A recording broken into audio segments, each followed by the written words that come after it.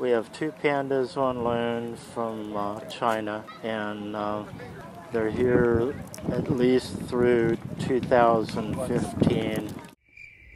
I'm Paul, originally from San Diego, California, but now I'm a teacher in San Jose, and we're here with 48 8th graders touring DC for the week.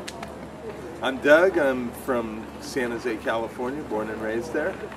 And I'm with Paul and the 48 students and many chaperones. Visiting the zoo and many other highlights in Washington, D.C.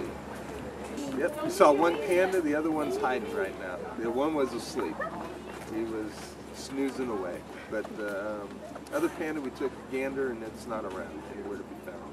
Must be hiding.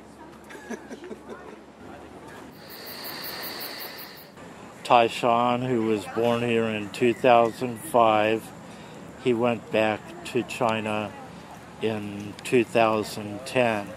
He was here 4.5 years, and he went back and tearfully went back in 2010. I cried my eyes out, but he went back.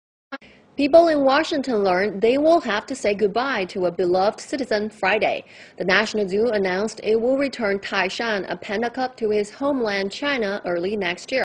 Because I told him, I wrote him a note that day when he left here. I had a note on his crate from FedEx. Gave us the opportunity to write notes to him when he left that day, and I wrote a note and I said, Tyshawn, I will be there. I will be there to see you. Don't forget me. And I plan to keep my end of the bargain, and I will be there.